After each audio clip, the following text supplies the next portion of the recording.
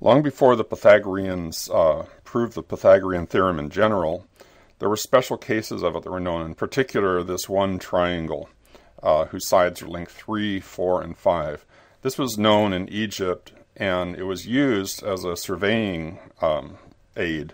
So if you took a rope that was 12 units long and you divided it up and tied knots every certain distance, like after 4 units, then after 3 more, then after 5 more, and you put it together like this and stretched it out, you'd be guaranteed that you'd have a right angle here in the corner.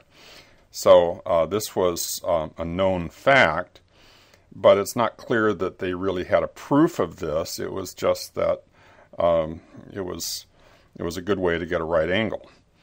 And so this actually is historically sort of the beginning of the Pythagorean theorem, because if you notice that if you square the sides here, take 3 squared plus 4 squared, 3 squared is 9, 4 squared is 16, and add them up and you get 25, which is 5 squared.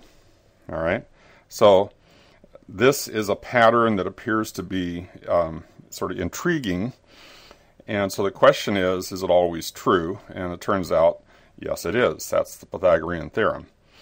The other question arises is, how do you find the third side if you know 2 sides? Well, the simple answer today is you square this and you square this and add them together like this, and then you take the square root to get the other side. But finding square roots of numbers in general is a little tricky. We're going to go over that on a separate video, but in the ancient world, that was a very difficult process. However, in certain special cases, it came out even. So, for instance, 25, well, there's a whole number, 5, whose square is 25. So 5 is the square root of 25. So, in the cases like this, it was easy. So the question arises, are there other triangles like this? Is this a rare occurrence, or are there a lot of them? It turns out there are an infinite number of varieties of triangles that have this property that you can have the Pythagorean relationship, that one number squared plus another number squared adds up to a perfect square for the third number. And so the question is, how do we find those? Well, we're going to do this a couple of different ways. And the first way, it should be accessible to pretty much everybody. We're going to use a spreadsheet and just hunt for them. And we're going to use the power of a computer to do repetitious things quickly and easily, and use that to hunt down Pythagorean triples, as they're called, 3 numbers that have this property, that their squares add up. After that, we're going to do another video that requires some more algebra background. If you've had Algebra 1, and in particular if you've had the factoring pattern for the difference of 2 squares, you might want to review that if you've been through it and have forgotten about it. But we're going to use that as the basis for actually trying to find a pattern that can generate these triples more easily. So in this video, we're going to just start with a spreadsheet program that's going to hunt for Pythagorean triples. Okay, here we have a spreadsheet, and I'm going to do a program that's going to take 2 legs of a right triangle and calculate the hypotenuse, and we can check to see if it's a whole number. So what I'm going to do is, on the far left column, I'll put a sequence of numbers, starting with 1, and then in the next one I'll say equals the previous value plus 1. We do it like that. And then I can take that formula and drag it down. Okay, and so this gives us a sequence of lengths of one of the legs. Let's do the same thing across this top row for the second leg. So if I start with a 1 here, for the formula we start with an equals. And I'm going to say I want to take this one plus 1. Okay, and now I can copy this one across. By the way, when I copy a formula, it makes all the references what they call relative references. Like, for instance, this one here, it says A2 plus 1. This cell is A3. Cell A2 is the one right above it. And so I'm going to take the cell right above it plus 1. If I chose this cell, this is cell A9, it's going to take cell A8 plus 1. Again, the one right above it. So it's not always going to come back to the same original cell and add 1. It's going to take whichever one was immediately above it and add 1. Same thing over here. So here I'm looking to the left, and so this is going to take B1 and add 1. Well, B1 is right here. This one is going to take F1 and add 1. Well, here's F1, the one immediately to the left, and it's going to increment it, or in other words, add 1 to it. Okay? Now, for a given leg, like say the 4 here and the 3 here, we want to put in this cell, we're going to put the hypotenuse. And that's the same for all of these. So let's start in the corner here, and I want to say if the legs of this triangle are 1 and 1, what's the hypotenuse? Okay, well, we can use the Pythagorean theorem for that. So I'll say equals. We're going to do a formula. I want to take the square root of the sum of the squares. So I type SQRT, and that's the way you indicate a square root in most programming languages. And then I'm going to take this number squared, and so I use the little caret symbol, which is right above the 6 on your keyboard, and then put a 2. So that's like an exponent. So B1 raised to the second power, or squared. Then I go plus, then I'm going to take this number squared and close the parentheses. So it's going to be B1 squared plus A2 squared. Enter. And there we go. And so notice it did not come out a whole number. All right. Now this formula we want to put everywhere, but there's a little problem we have to fix first. Let's see what the problem is. And if I spread it out, let's see if these are giving us the numbers we expect. Well, one that we know is if I took a 3 here and a 4 here, so go to this column here, we would expect to get a 5. But we don't have a 5. Let's see why not. Look at the formula that we have in this cell. This says the square root of E3 squared plus D4 squared.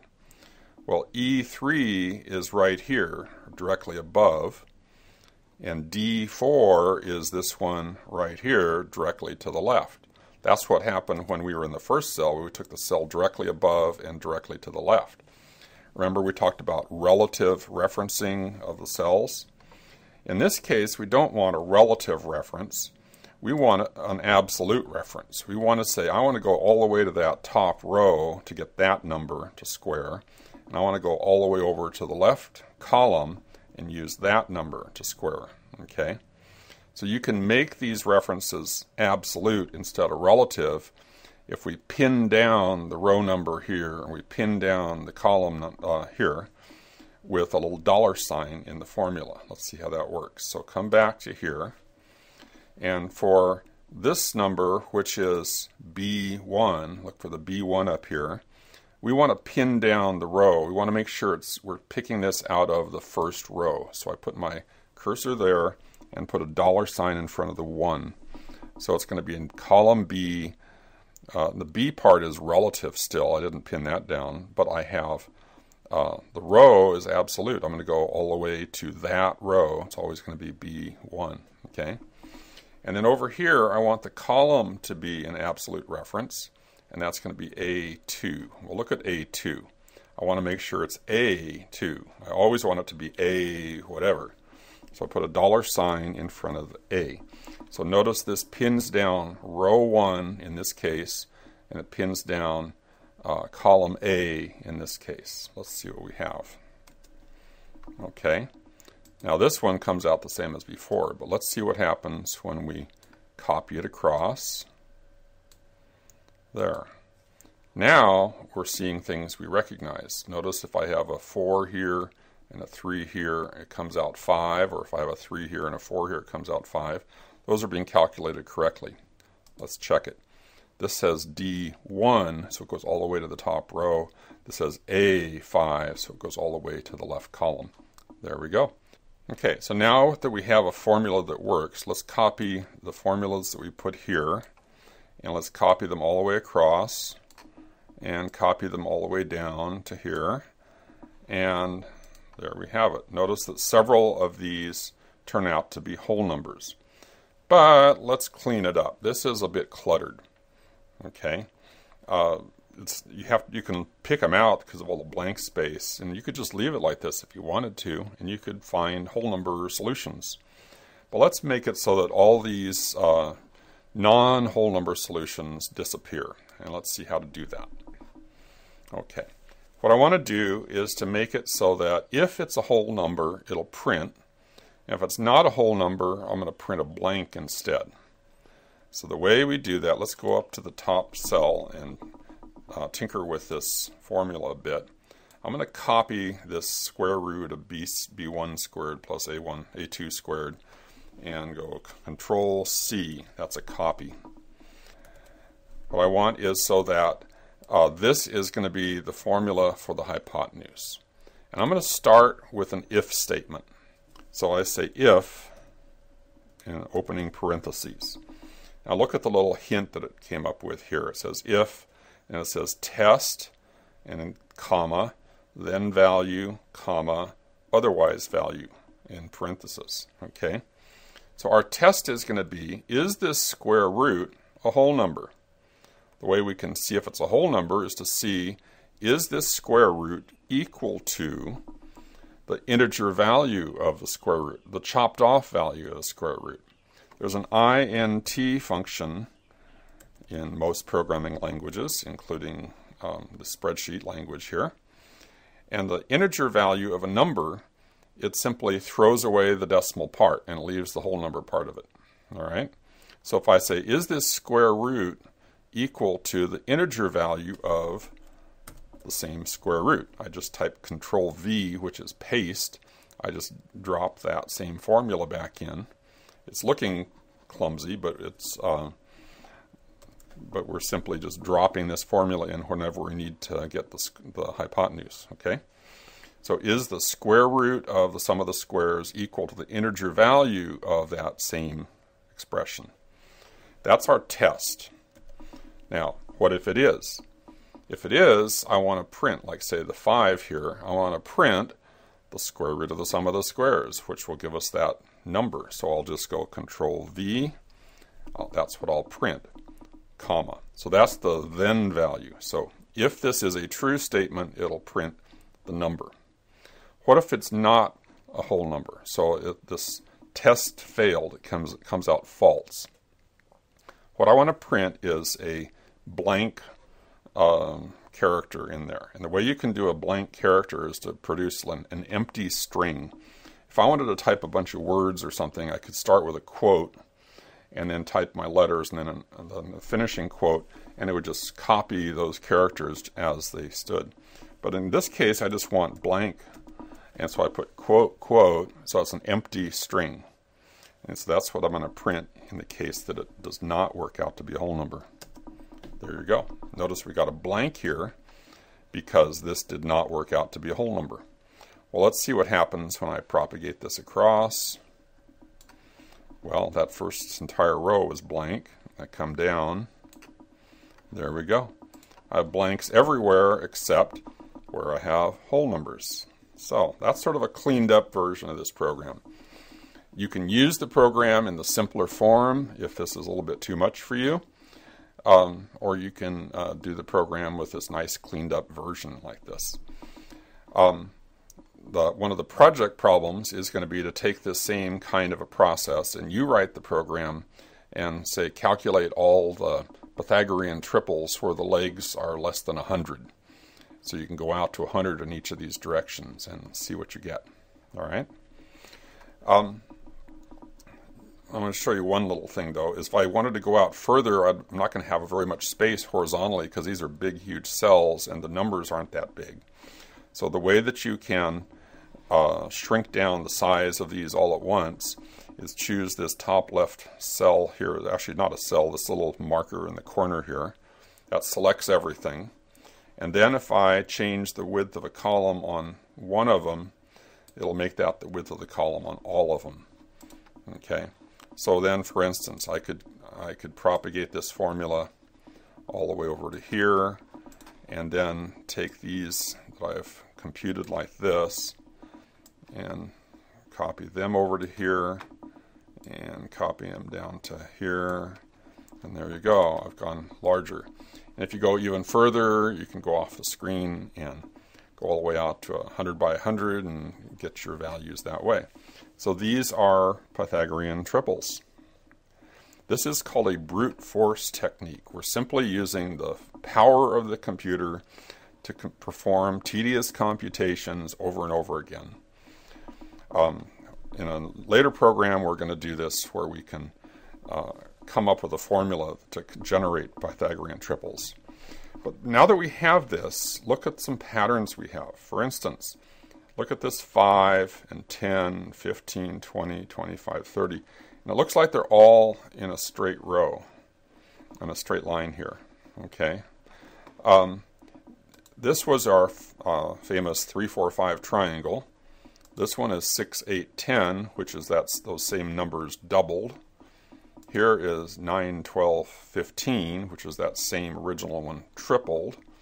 And this one's times 4, times 5, and so forth.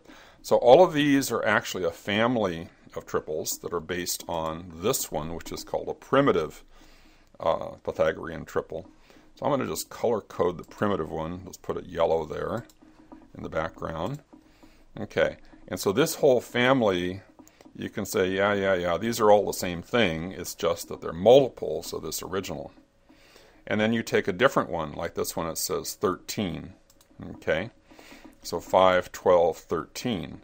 Well, here's one that says 26, which is 10, 24, 26. So this is twice as big as 5, twice as big as 12, and twice as big as 13. So here's another one. This is a primitive one.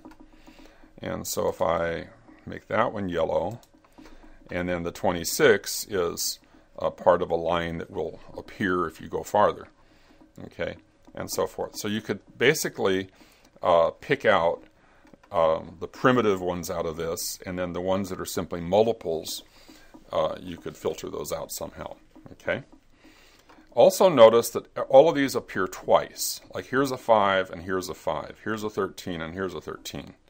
And that's because if this one is 12 and this one is 5, I get 13. But if this one up here is 12 and this one is a 5, I get 13. So each one is going to be generated twice.